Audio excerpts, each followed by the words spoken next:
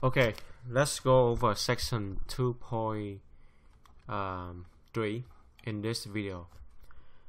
Section 2.3 is the interpretations of the derivative. So interpretation of the derivative.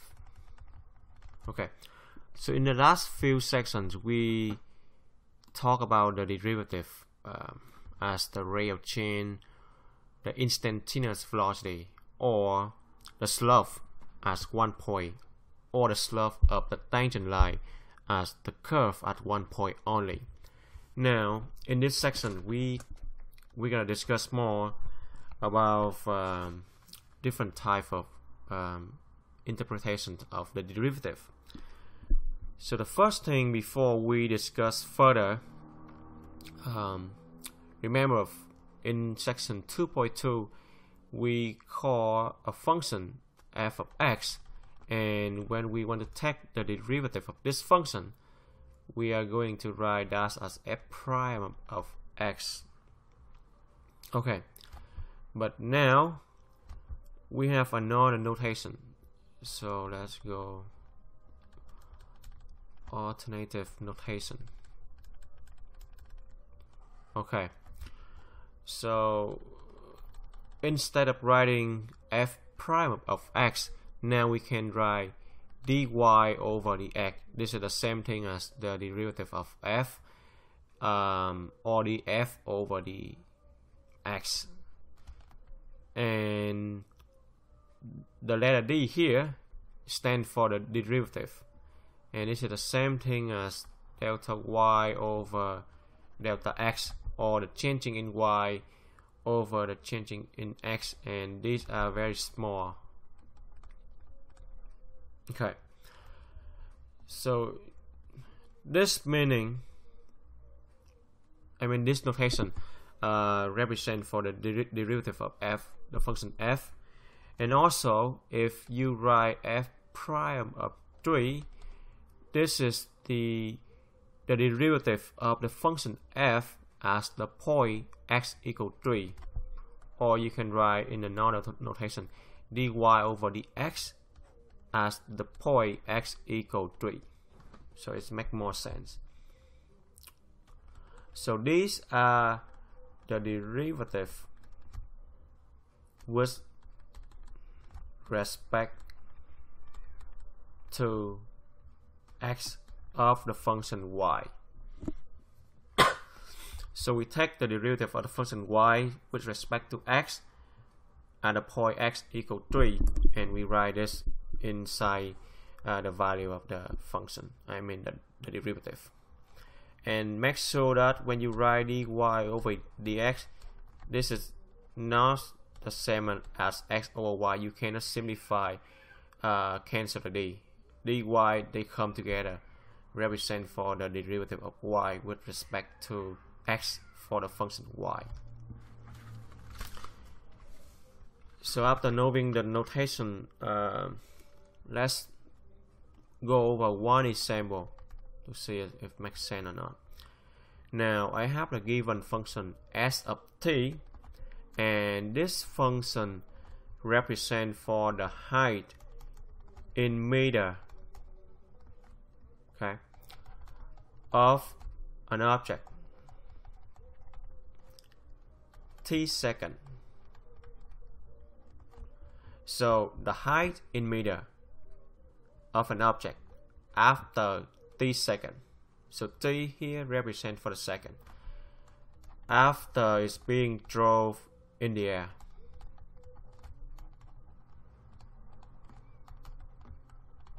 Okay, now the derivative function for the s is represented by s prime of t, right, or ds over dt, because we are taking the derivative of the function s with respect to the time t. So the time t is always in the bottom, so anything, the variable inside this function is the one that stays at the bottom.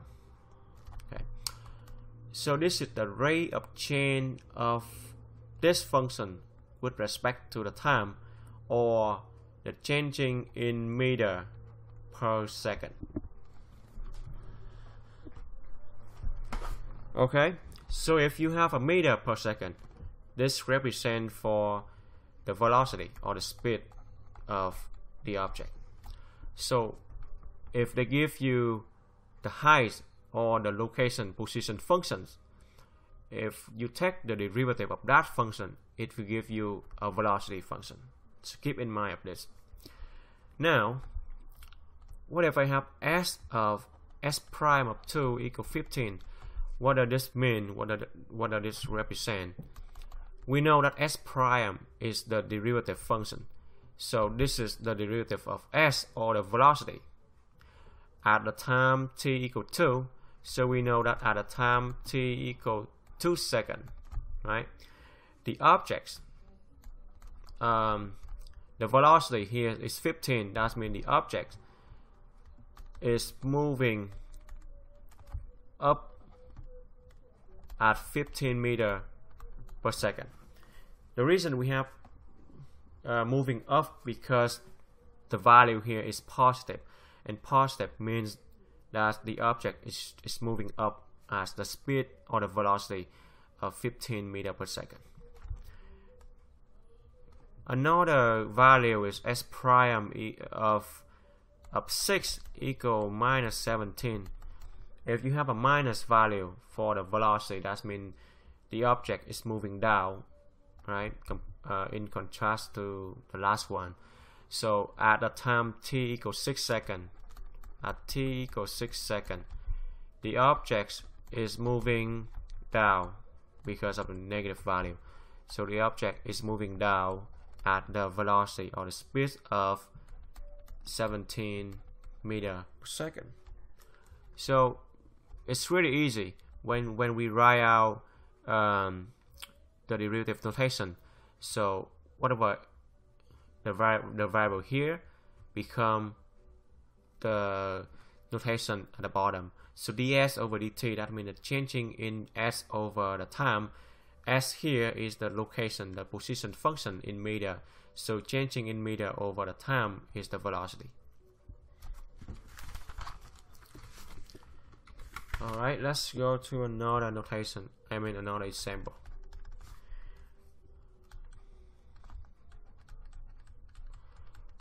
I have the population of the world represented by P in billions of people, right? And this population is a function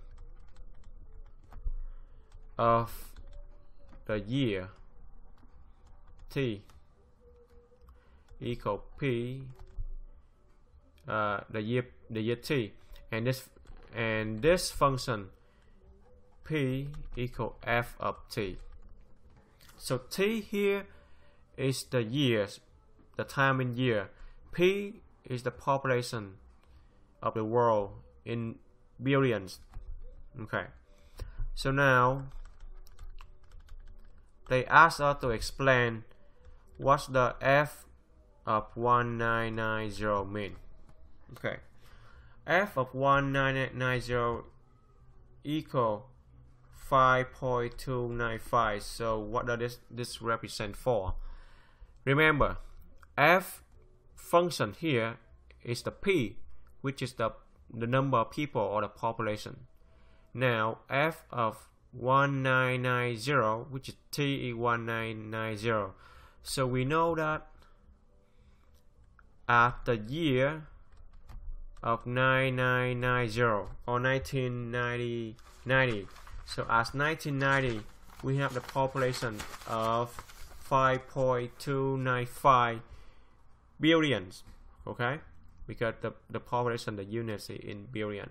So at the year of 1990 we have 5.295 billion people, right? Or if you write us all the way out, 5.295 billion, so 6 more 0 people. Now, if they ask for f prime of 9990, that means we are asking for the derivative as the year 1990, or they're asking for the rate of change of that function at this point. So the rate of change of the population is asking for what is the rate of the people increasing or decreasing as the year of 1990, and they give us the value of 0.086 because we have a net positive value. That means in the year of 1990 the world population is increasing.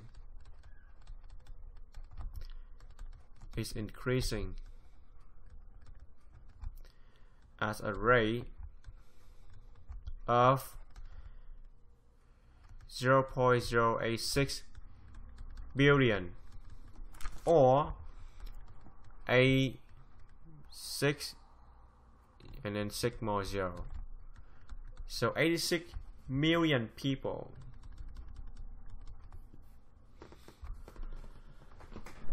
So at the year of 1990, the rate of the population is increasing with 86 million people per year.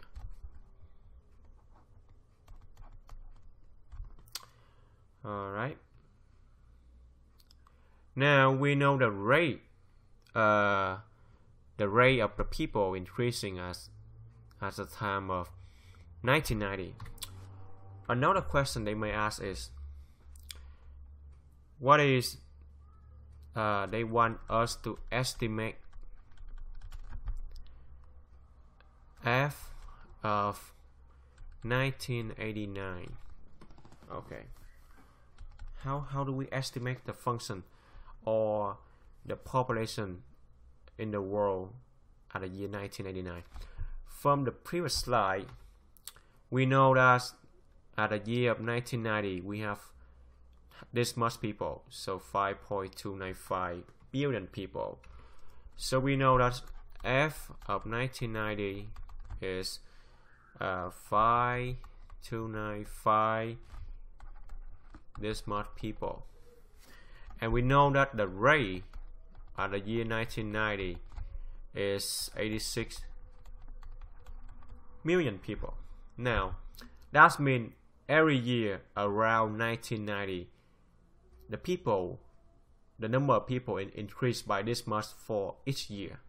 So we have this much at 1990, and a year before that, of course, it will have less people, and the number of the people that are less than this year is this current number minus for this one, because this is the rate of change. That means each year this much of people increases, and from 1990 and 1989 we have less than this amount of people, and then at 1990 we add this amount of people to get to this one. Okay, so that means at the year of 1989 we have this year of 1990 minus the rate 86 million people. 5,209,000. One more people. Now what happened if the year of 1991? So we know that 1990 we have this much people, and the rate of the people is increasing with this much for each year around 1990. So 1991, one more year after 1990, that means we are taking this current value, we add to the rate for this much people per year, and we get to the number for the people of 1991. So 5,295,000,000 add to 86 million people, because this is the rate of change. So this gives you 5,381,000 0 0 0 0 0 0 people, right? So we are just taking the rate of change, we add to that every single year. If we go back, we subtract that, but this is just the estimation around 1990, because the rate of change at the year 1990 is this much people, but we don't know what happened to the rate of change after that 3 years, 4 years, or 5 years. It will be different.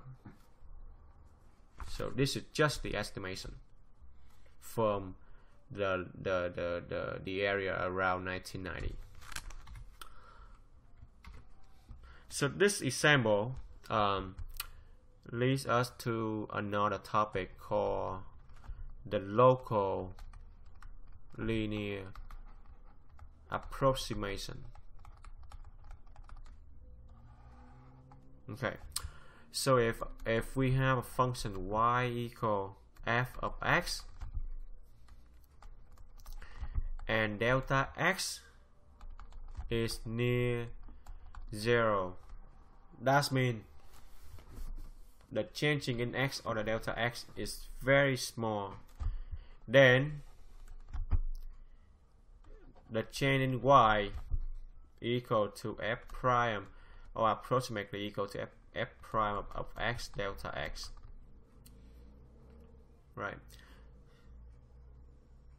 So remember, delta y equal to this one multiplied with delta x, assuming that delta x is very small or close to 0. So f prime of x, remember f prime of x is what? Is delta y over delta x. If you multiply by delta x, you're gonna get what? Back to delta y, assuming that delta x is very small. So this approximation is true. Now, then for x near a is just some random number.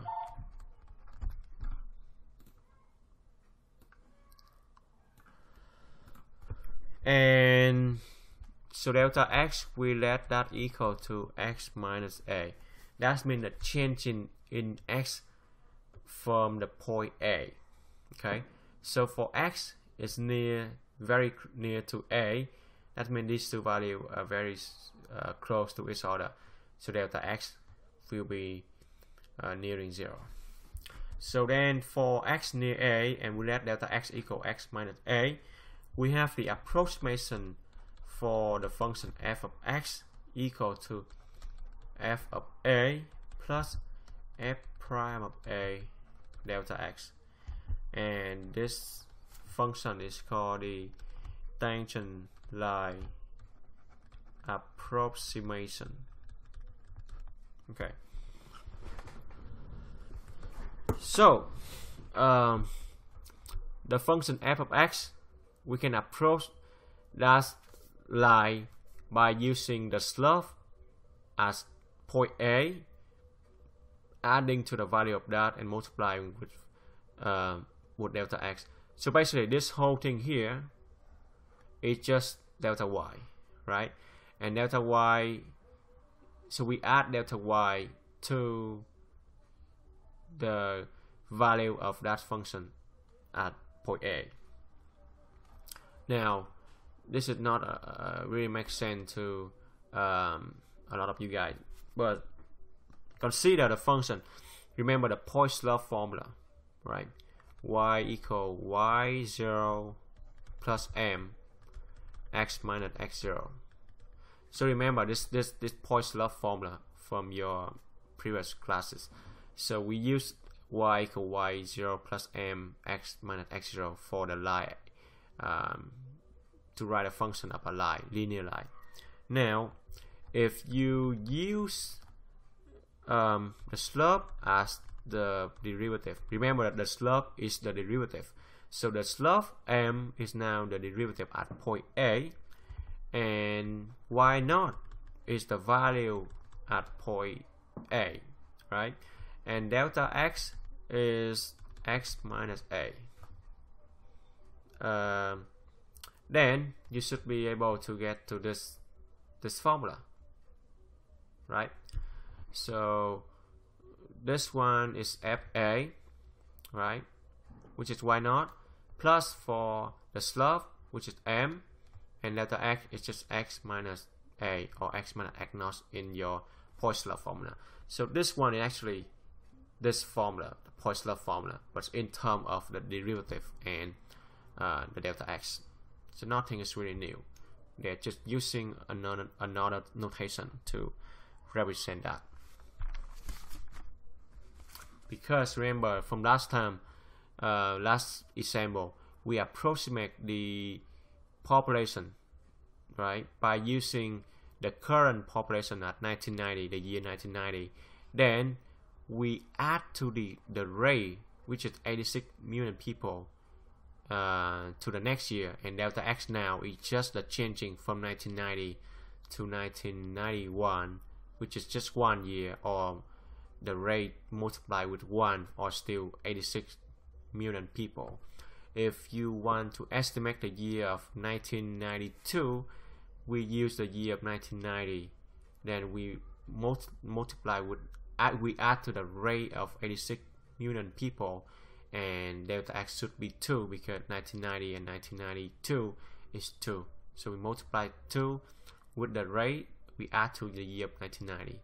So this is the tangent line approximation to a function, as we can see from the previous example.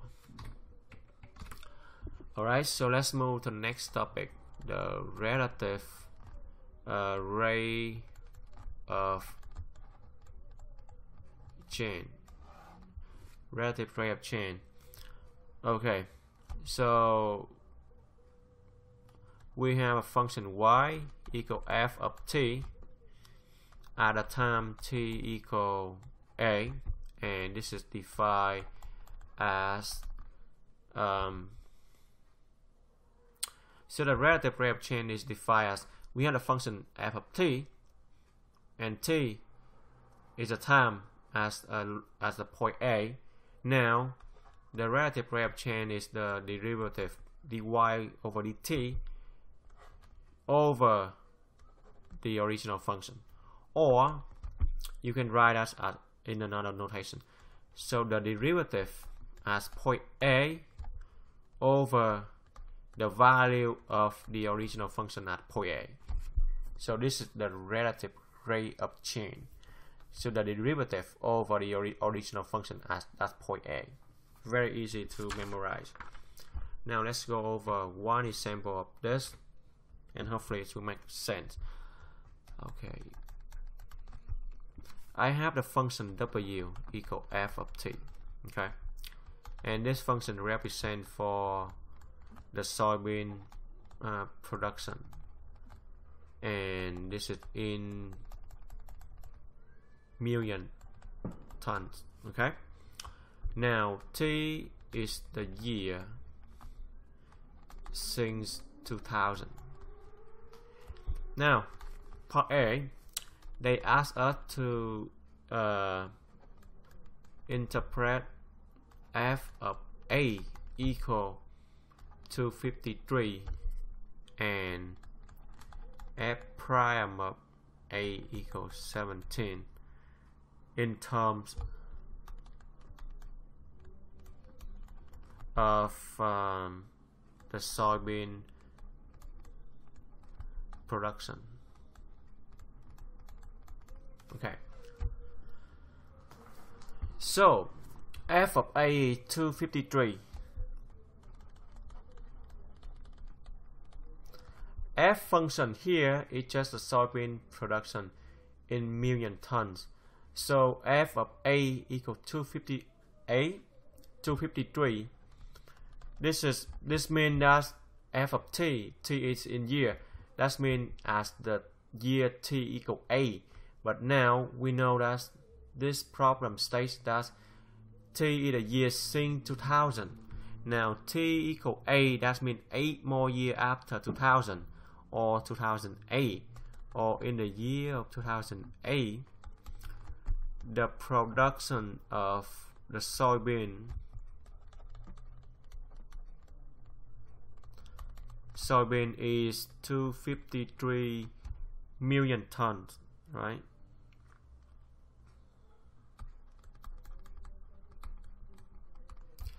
Now, F prime of A, again, A is the 10 year after 2000. So a year after 2000 is 2008. So again, in 2008, the F prime is the derivative. That means the rate of change or how fast the production is happening at this time.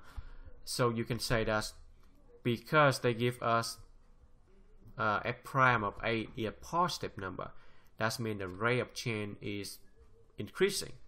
So we know that at the year 2008, the production rate is increasing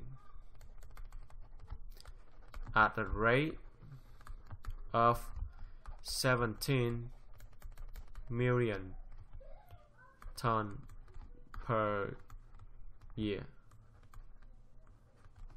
Okay. So the derivative means that the rate of change of that production per year, which is 17 million tons per year. Now, the second part is they ask us to find the relative rate of change of the function w at a time t equal 8. So again, the relative rate of change is what? Is the derivative of a over the original function f of a. But now we are looking for the year t equal 8, or a now become 8 over f of 8.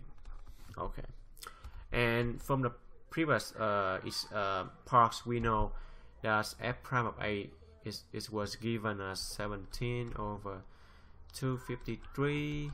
If you do the division, it should give you 0.067, and this means that we have a continuous rate of 6.7% per year. So relative rate of change has to be in percent per year. Continuous rate.